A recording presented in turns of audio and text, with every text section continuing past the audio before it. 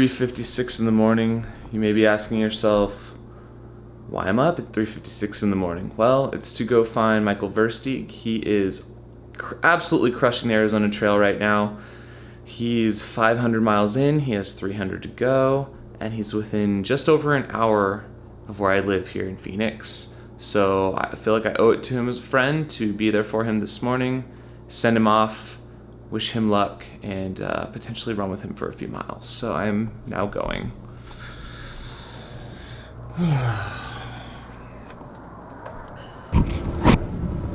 Alright, it is 5:20 in the morning. I'm out here at the Picketpost Trailhead. Haven't been in contact with Mike this morning, but I'm guessing he's gonna show up here in a few minutes. Hopefully he hasn't left yet. Arizona Trail is just right in front of me. This is mile 500 heading southbound. When I did my Arizona Trail hike in 2008, I was heading northbound, so this is about mile 300, and yeah, I actually got a ride into town, slept in my own bed, and then was back out the next morning here before heading onward into the Superstition Mountains. So we'll see if he shows up. How's it going? Hi, Jimmy. Yo. Made it out? Yeah. I was just wearing that shirt last night. Have you ever been out Rincon Road? Rincon? Yeah. Is that in this section? It's the northern access to the Gila. It's the only access for the next like 36 miles. Is it on the north side of the Gila River? Yeah. I haven't driven it. Okay. Alright, you guys. Alright, he just rolled up. I'm gonna head out with him for about a half hour, maybe 4 miles, and then send him on his way. Yeah. I don't want to keep you. All right, yeah, we got to get moving here. Another late start, so. Nah, shoot, no. 6 o'clock? You're doing 50 a day, though. I know it. I know it. Yeah, I'm gonna try and get up over 50 today because it's the first runnable. How'd you like that last little hill down to Roosevelt Dam, or the bridge, rather? There's that one section there. That's pretty rocky. That was pretty nasty. Down to the bridge? Yes. Yeah, super steep. Very, very steep, very rocky. I hiked that last year. Have a great day. I'm glad I got to come out here and see you off. Thanks for coming out, man. Oh, I hell yeah. appreciate it. That's awesome. All right, we'll see ya. All right, Michael, have a good day. Thanks, man. Nice to man. meet you. Girl.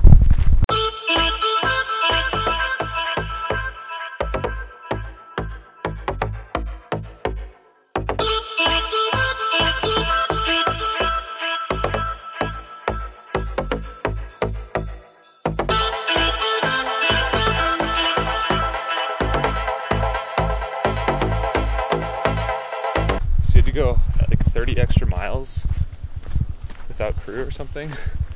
Oh yeah, Could they not drive back up there? I mean, it was first of all, it was the Superstition Wilderness. So there's Right. not a lot of access to begin with, and then they overestimated how much time it'd take me to get to the next one. You know, I can only wait around for so much time, and before I feel like I'm just, I don't know, spinning my wheels out there. So I just had to keep going. I ended up having to come all the way into Superior before finally meeting up with them. When I get like that too, when I get a little like panicky and I'm like super dehydrated and etc., I tend to run like pretty hard and fast too. It's a little dire last night for sure. Find anything? I did find in Queen Creek, actually, there was a mud hole that I sucked a bunch of buggy, gross water out of. So hopefully I don't have any repercussions from that today. I guess we'll find out.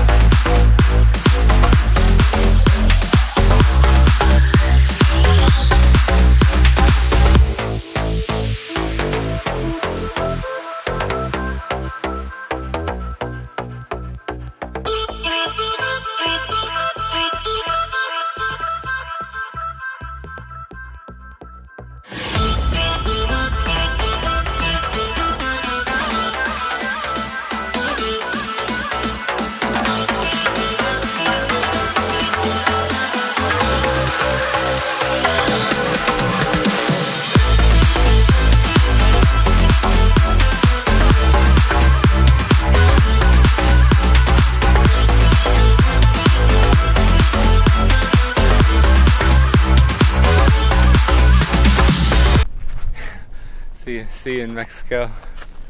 Yeah. All right. Later. See ya.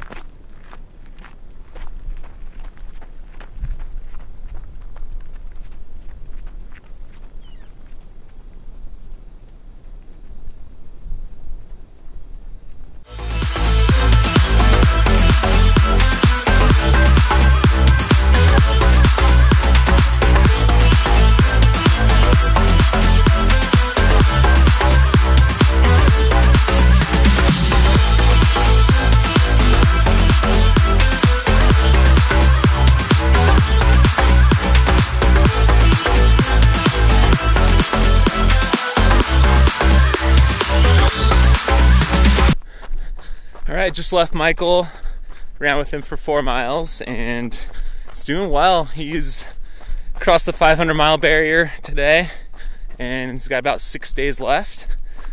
Probably try to meet up with him again right at the end of his run. But overall, he's in good spirits. He had a couple low days there, but he's back on track and feeling good. So really fun to be out here and kind of relive a little bit of my hike. I hiked this whole trail in 2008 and always thought to run it, but haven't had the time to make that come together. So really cool to have a buddy of mine doing kind of the first ever run, like through run of the Arizona Trail.